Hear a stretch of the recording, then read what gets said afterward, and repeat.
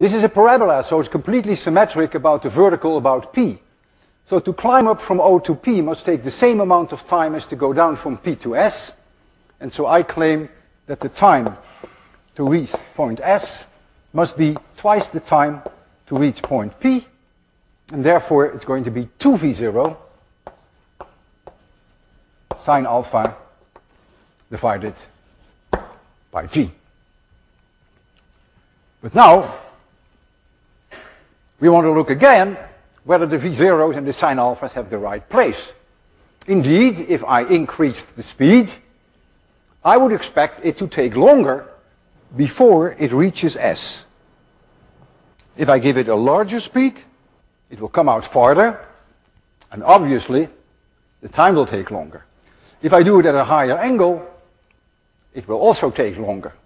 And if I do it on the moon, it will also take longer. So this makes sense.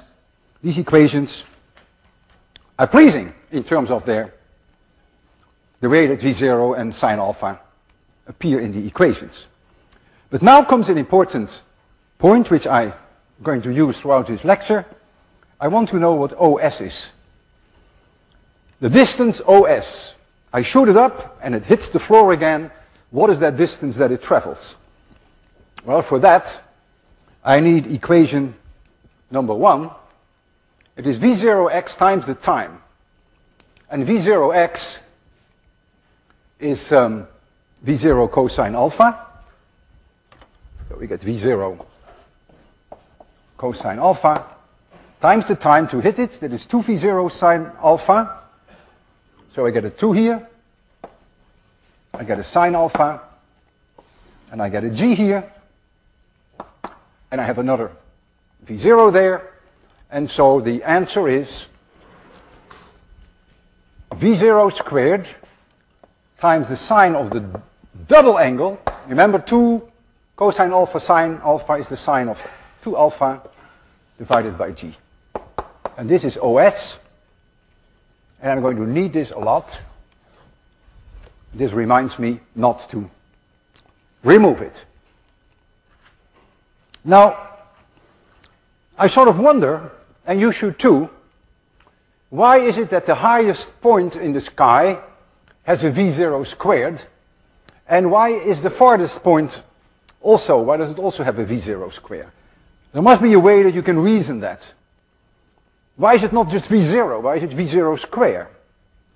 Well, I'd let you argue about the highest points, and I'll give you a good reason for the distance, OS. Don't look at the equations. Just simply think for a change. Don't look at the equations. I double the speed. If I double the speed, then it's quite reasonable that the time that it takes for the object to reach the ground will double. But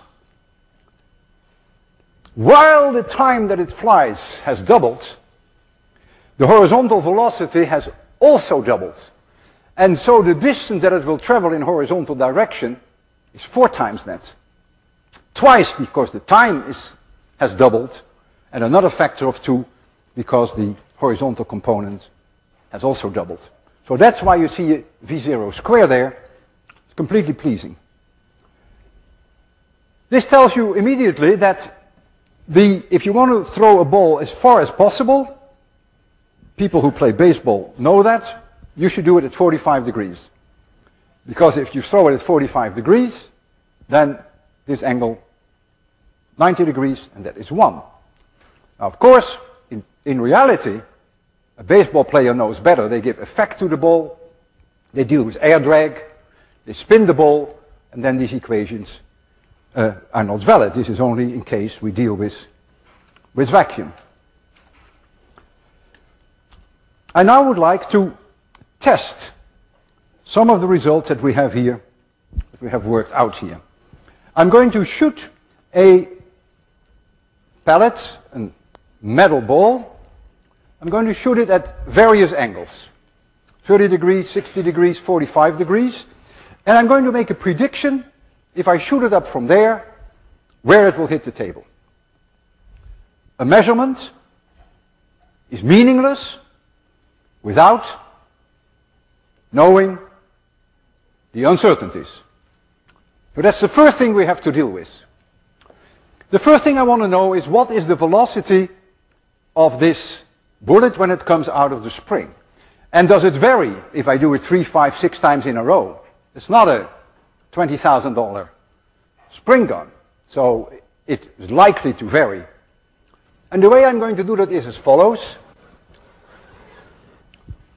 If I shoot an object vertically up, that is the maximum value that it can go.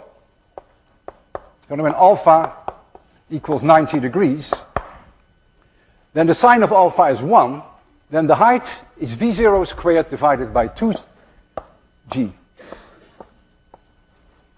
In other words, if I measure the height, if I shoot it up vertically, and you can measure that for me, you will see how I'm asking you to do that, then we can calculate v0 squared. So the first thing I want to do is to shoot it up vertically, and how are you going to help me to tell me how high it is? That comes easier than you think. The top part, we'll remove this. The top part of this stick is 3 meters, the top mark. That very top mark is 3 meters. And all I want you to tell me whether it is yay much above or yay much below. And then we'll estimate that yay much, and then we'll make a guess. And I'll do it twice. So if you're ready, make sure that you can distinguish between above and below. It makes a big difference. Yeah? Okay? 3, 2, 1, 0. Okay, was it higher or lower? How much? This much? Do we agree? Let's say 5 centimeters, right? We're going to allow for an uncertainty. I'll do it again. I want to see how well it reproduces. 3, 2, 1, 0. Lower. Higher. So it was 10 centimeters, 5 centimeters higher, so we'll take 7. So we will make 7 and we'll have to allow for an uncertainty. So H max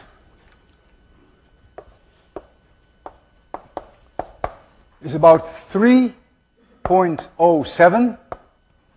I have done this morning 20 times. And there were times that the height differed by more than 10 centimeters, sometimes even 15 centimeters. I therefore would feel most comfortable if you allow me an uncertainty of 15 centimeters in that height.